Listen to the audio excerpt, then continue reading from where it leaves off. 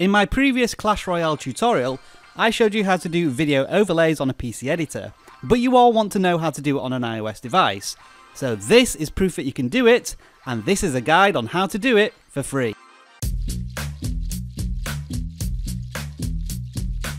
The video editing program you want on your iOS device is Qt Cut. It's free, but it will put a watermark in the bottom right hand corner of your video.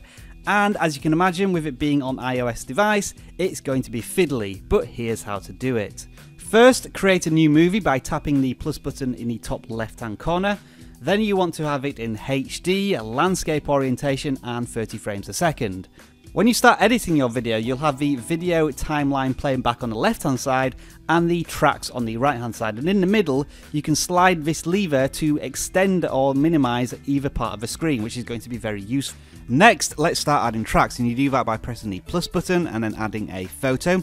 I'll assume that you've already stored the pictures that you need for your video to your iOS device, so we'll add the wallpaper first, as that's the background. And if you need to adjust the track at all, you can double tap on it to bring up all these options, and then you can use the top and side square buttons to expand the picture if you need to. Try to avoid these circles in the corners because that just rotates the picture rather than expanding it. Next, you want to add your video, so press the plus button and choose video.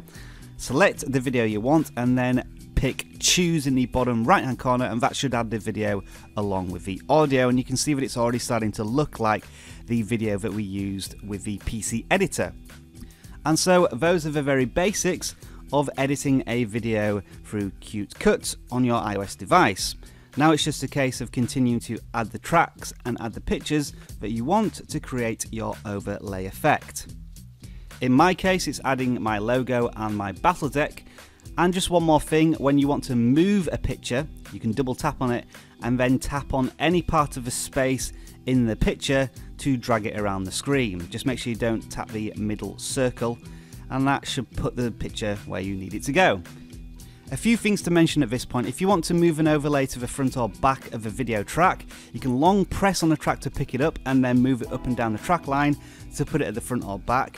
And then to extend a timeline, you need to double tap on the picture and then double tap on one of these little knobs at the top and then drag it. The problem with this is that it doesn't actually snap to other tracks, or I couldn't find a way. So that meant that at the end of a track, I didn't quite match everything up and it left blank spaces. Also, sometimes when you double tap and drag, it fails to do it, and it was really irritating. People who have more experience with this program may know more about this, but it's just another example of it being really fiddly on an iOS device.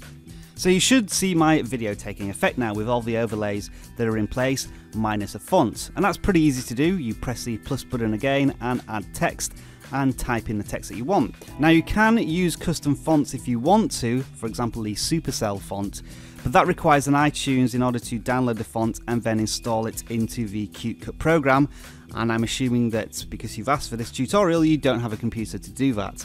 But there are ways to do it, Google it if you need to. So once you've put all your overlays onto your video and finished editing it the way you want to, tap the share button in the top right hand corner of the program and then tap on export to album. Choose your resolution, and that should save it to the photo camera roll. It should take a few minutes depending on how long the video is. And this is your final product. As I mentioned at the top of the video, you can see the watermark in the bottom right hand corner, and it doesn't look quite as good as the version I edited on my PC. But if you want to do this for free on an iOS device, this is probably your best solution. And as I said, this is a quick guide. I took maybe 15 minutes to learn a program, so there's probably more you can do with it to make it look better. Give it a try, let me know your thoughts in the comments below.